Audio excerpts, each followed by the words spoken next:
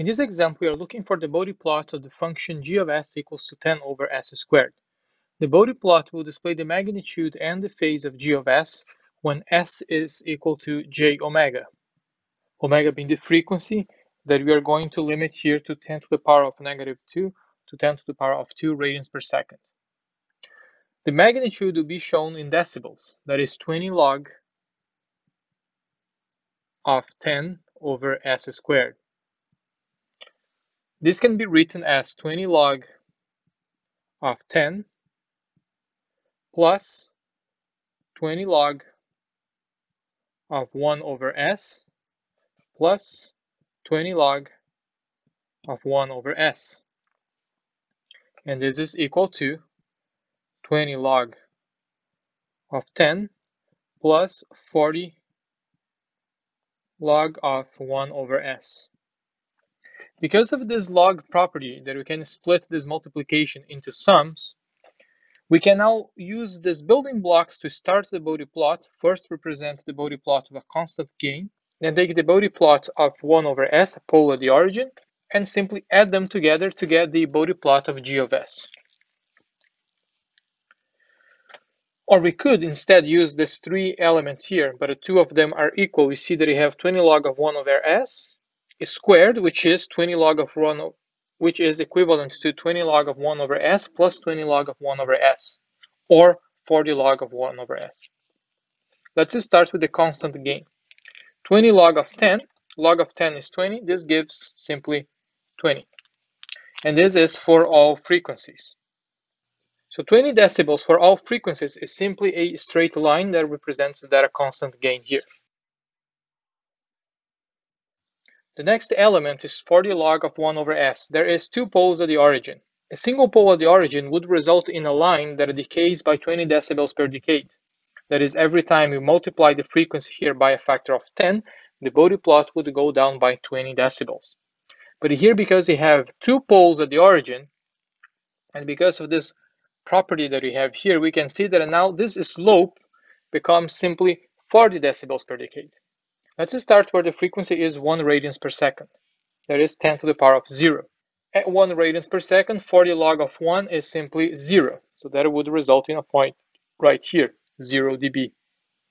If you now increase the frequency by a factor of 10, that is, now we go to 10 to the power of 1, then the magnitude needs to decay by 40 decibels. So the magnitude at 1 radians per second is negative 40 dB.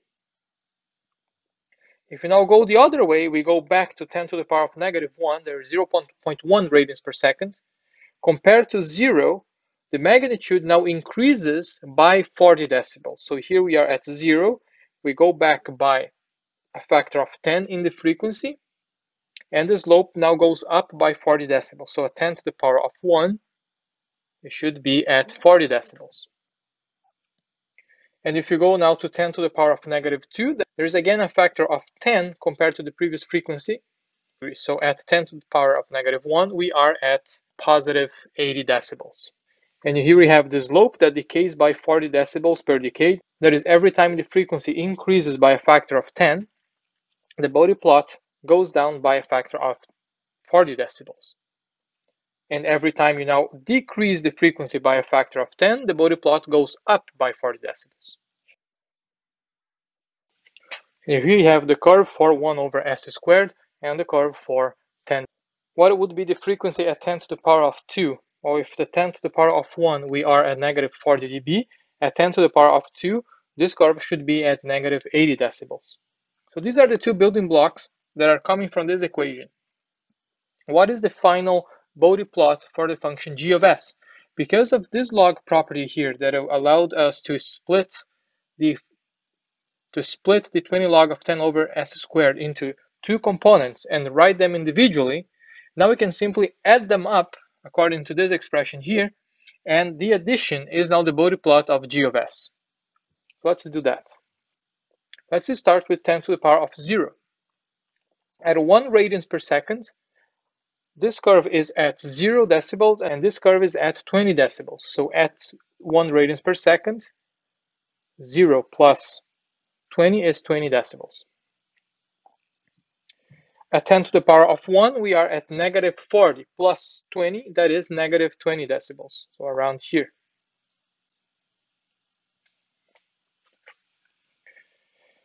At 10 to the power of 2, we would be a negative 80 dB plus 20, that would be negative 60. Still out of range, we should be around here, negative 60. Going to 10 to the power of negative 1, we have 20 plus 40, that is 60, around here. And 10 to the power of negative 2, 20 plus 80, that is 100 dB, should be around there. And this is now the Bode plot for the function g of s. We simply have the Bode plot of 1 over s squared that is shifted up by 20 decibels that comes from this gain of 10 in the transfer function.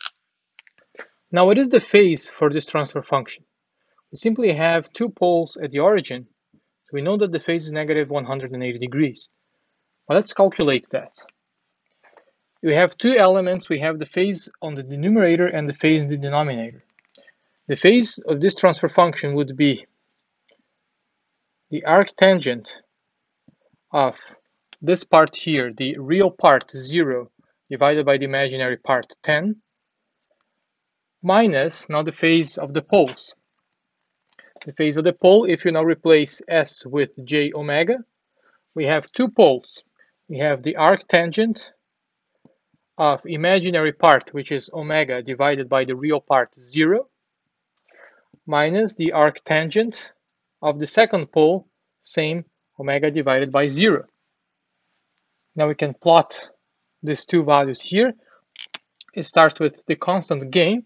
We have a magnitude of 10 in the real part, and we have a magnitude of 0 in the imaginary part. So the angle here is the angle between this line and the real axis, 0. Now let's do the poles at the origin. For the poles at the origin, we have a magnitude on the imaginary axis of omega and a magnitude on the real axis of 0. So the angle is here, and this is 90 degrees. But because these are poles, we have a negative sign, so we have negative 90 degrees for each. And this is negative 180 degrees for all frequencies. If you now go to the Bode plot and plot the phase, this is simply a constant.